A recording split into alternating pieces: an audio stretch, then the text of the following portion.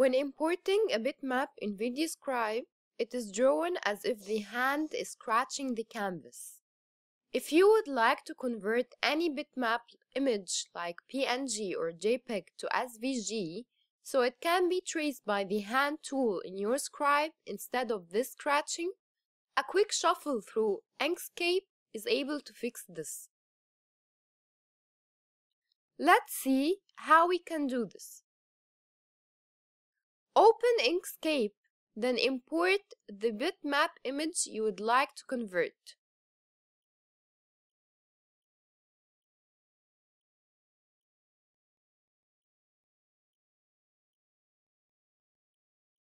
Resize it by dragging the edges using the mouse while holding the Control key till it fits the document. Then, click on Path in the menu bar and select Trace Bitmap. As you can see, we do have here several options. You can play around till you get the results you admire. For now, I will choose colors in the multi-scan section. The more you scan here, the larger but better quality image that you will end up with. Yet, I will leave it as is for now. I will uncheck the Smooth and check Remove the background. Once we are done, we click Update to reflect changes and see the preview here. If we are happy with the results, we click OK. This might take a few minutes to create the SVG. Okay, so now we do have the SVG over the old PNG one. We will select the PNG and remove it.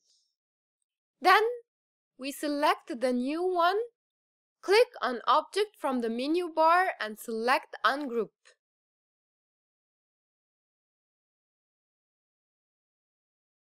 And finally, click File, Save As, Optimize SVG.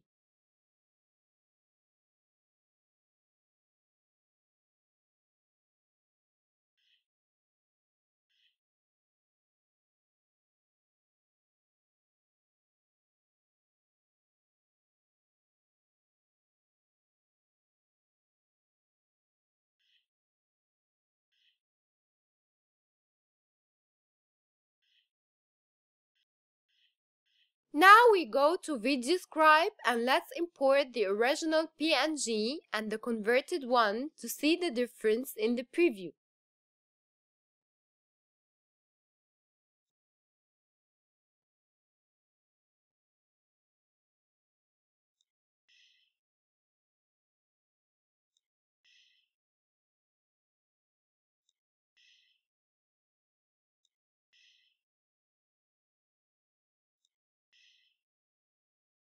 If you prefer to leave your imported bitmap as is, then it is recommended not to use the Draw option with the hand tool.